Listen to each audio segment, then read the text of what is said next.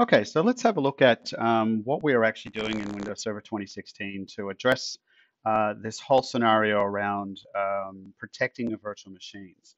Now, I'm going to be playing the role of the administrator. Obviously, I'm not going to be setting it up with a separate domain, but I'm just going to show you what it looks like when we actually turn on shielding for a virtual machine.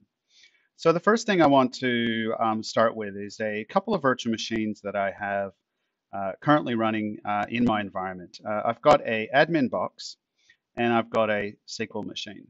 So if I look at the settings for these two machines, I want to start with the building blocks that we did with Windows Server 2012 and 2012 R2.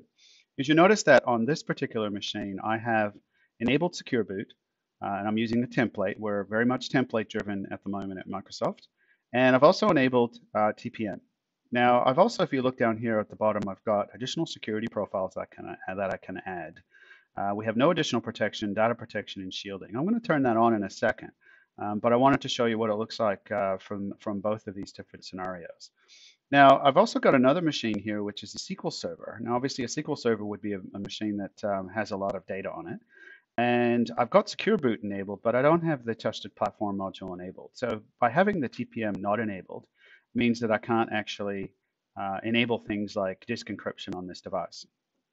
And I'm going to play the role of the cranky administrator, or the administrator that is not trusted. And I'm going to go ahead and I'm going to mount this VHD. I'm going to go to Browse, and I'm going to go and grab the actual disk for this. And voila, what you can see here is that I've been able to actually mount the disk that's on this particular VM because I'm a Fabric administrator. I've got access to all the virtual machines that are running in my environment, and there's no additional security on this VM. Okay, so I can go ahead and actually access that VM. All right, so if I go into my local machine, what you can actually see here is that I could go in and I could go and grab the data that's on this VM, take it with me, and use for an offline attack. All right. So I'm going to go and remove that. I'm going to detach that disk. I'm going to go ahead and remove that disk because I don't want to do that. So I'm going to get rid of that particular disk. And I'm going to go and do a couple of things. So first of all, I'm going to go into settings on this particular machine. And you notice we have TPM enabled. And we've also got enable trusted platform module on this. And I'm going to go ahead and enable shielding. Now, I'm going to show you what it looks like when we start that particular machine.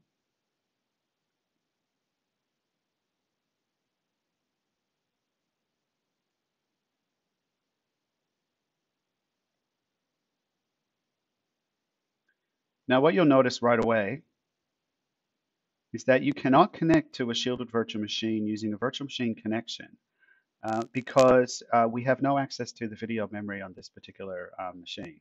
Because we've turned on shielding, we are setting up state separation between the administrator for the virtual machine itself and the Fabric administrator so that they don't have access to that.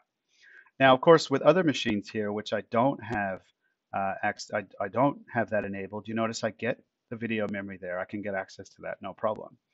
Now, what does it look like inside the VM itself once I've enabled all that stuff? So to do that, what I'm going to do for simpleness of this particular demo is to turn on shielding for a minute, just so that I can get access to the video memory, so that I can have a look at that. I'm going to shut this down.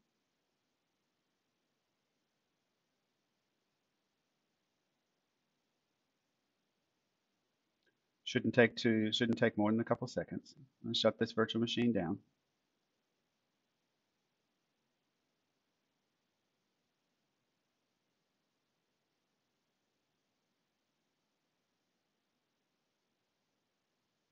And what I'm going to do is try to, because that machine has got shielding and it's got a TPM enabled, to see if I can actually mount an offline attack on that particular machine. So let's go ahead and try that and see how that actually looks compared to a machine that doesn't have this enabled. Okay, so that's machine's off, and I'm going to go ahead and try to mount an offline attack for that. And I'm going to try to attach that VHD. I'm going to go to the admin box. I'm going to go to the virtual hard drives and go grab the admin and choose OK.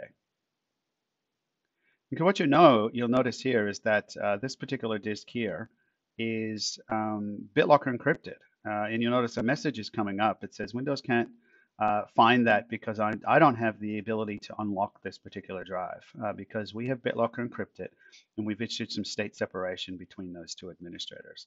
What about if I tried to run the command prompt, the universal hackers tool or the command prompt itself? What if I went and tried that?